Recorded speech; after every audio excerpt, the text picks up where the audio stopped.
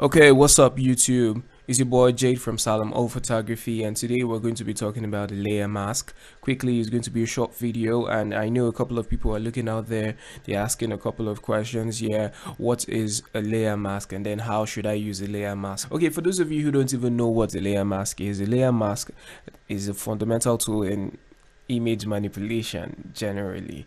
Yeah, manipulators use it very well, graphic designers use it very well, even photographers use it so well.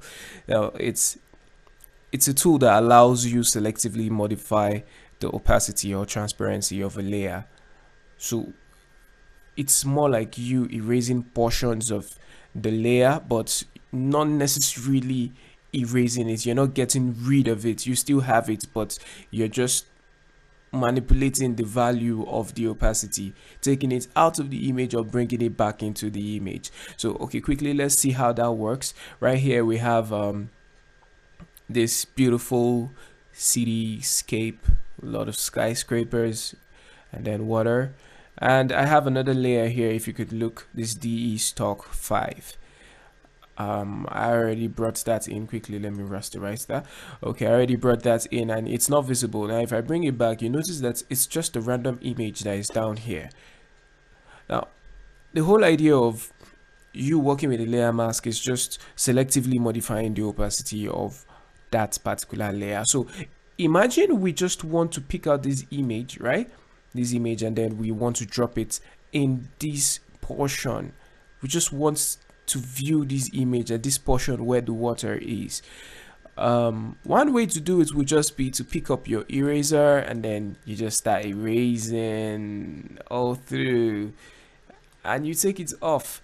You see, it works, but there's a problem with working with this particular method, because once you erase that portion of the image, you have to now, let's say further into your workflow, you want to take back part of it, you know, the only way you'd be able to do that would be to undo. And if you have too many undos and you don't probably have that much space to take as much as undos, you've gone so far, it could actually be a pain because you're outrightly taking out that portion of the image.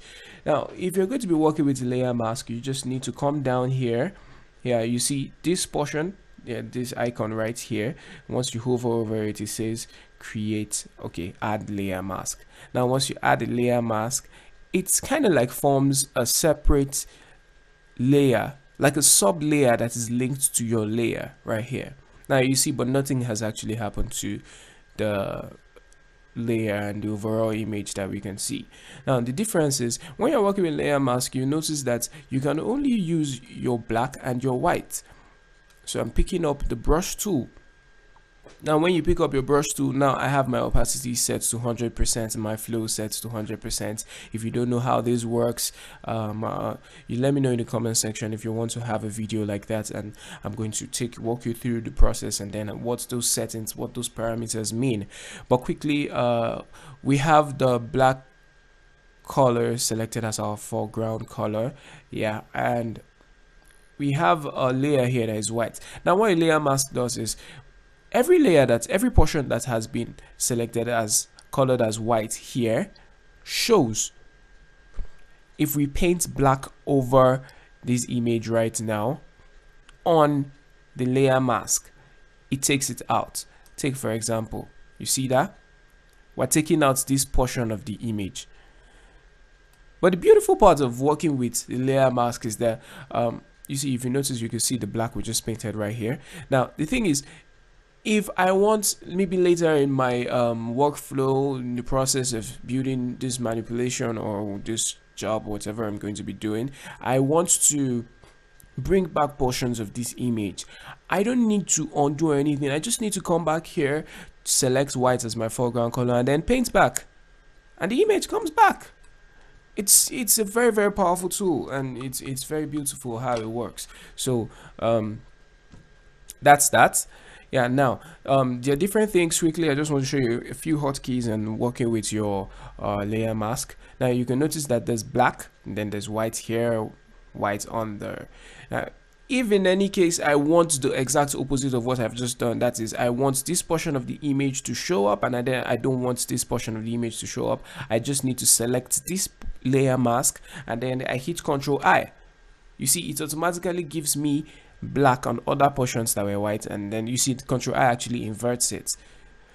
Now Ctrl Z, let's take that back to the beginning.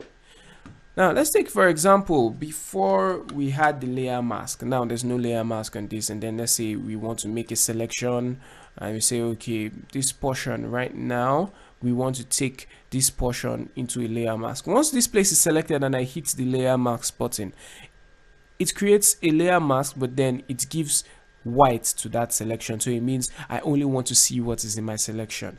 And then I can always hit Ctrl I to give me the exact opposite. But then let's take it back again, and then we take this, we'll make the same selection the same way we just did it.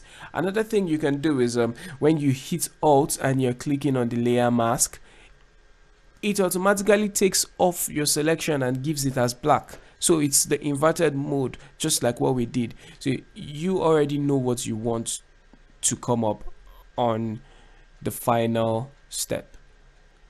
You choose, and basically that's that. Now on the brush, yeah, you could just come over here. Sorry, we're painting in white there, we don't want white to be there, so we select. Now, you know, once you click this, you switch from your background color to your foreground color, and like that. So yeah, I just need to clean up the edges there just a little bit so it looks cool.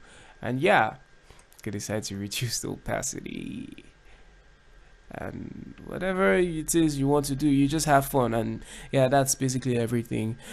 Please don't forget, if you like this video, please indicate below, and don't forget to subscribe to the channel. It's going to help the channel, and let us know if you want to have more videos like this in the future. Thank you guys so much. Peace.